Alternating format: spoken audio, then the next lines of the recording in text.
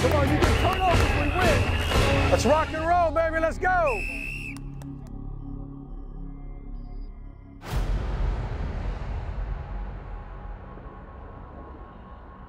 Going to Vanderbilt, coming off a loss, tough loss, certainly one that stung, but we know in our league you got to shake it off and get ready to go again because no one's going to feel sorry for you. So that's what we've been doing.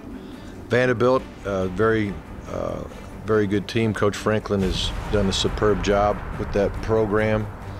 Of course, last time we were there, it was a very heated game, very close game, and thankfully we came out of there with a victory. You know, definitely with any team, you try to eliminate the explosive plays, and that's really being key on your assignments, and that's what we're going to have to do this week. They run a 4-3 or sometimes a 3-down lineman. We just started like this week. They had 2 weeks to prepare for us, so we just got to keep grinding and keep going to work this whole week and get ready to play them at 11 o'clock in Nashville. I mean, they're a great team. You know, they play hard and play fast, and it's gonna take a full week of preparation to get ready for them. And you know, we just gotta work hard this week, and you know, do what we got to do to go out there and win. You know, they have a lot of athletes on the perimeter. You know about Jordan, but they also have other receivers that can make plays too, and at the same time they have explosive running backs. So, you know, it's trying to contain all those guys and play assignment football.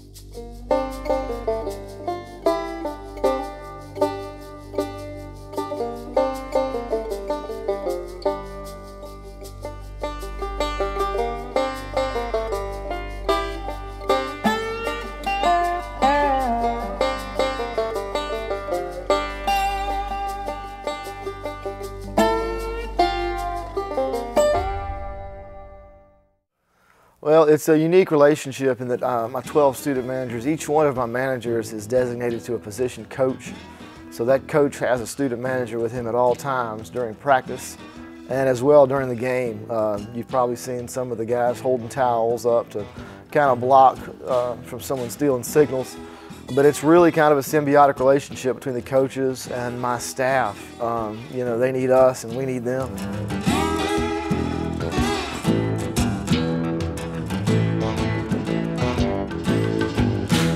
My favorite thing is when I walk out to practice and I see something I'm about to go correct or I'm about to go pick up, and one of my guys that I've trained is already on his way over there to do it before I even have to say something, which is about where we're at right now during the season. I can usually think by about the 5th or 6th game we've got it all figured out.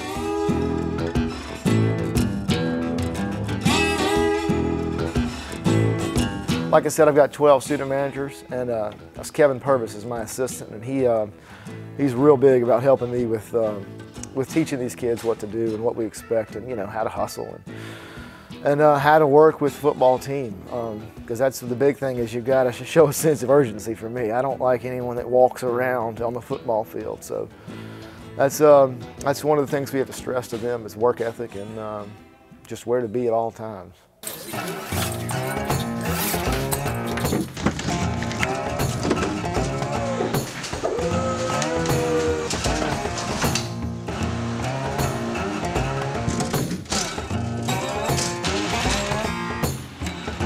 So usually on Thursday, Thursday's a big day that we load the truck. So we take all the trunks that we worked on Wednesday and all the helmets that we worked on Tuesday, and we start loading those up on our truck on Thursday, and so that we're ready to go. Usually by Thursday night after practice, that truck is ready to roll.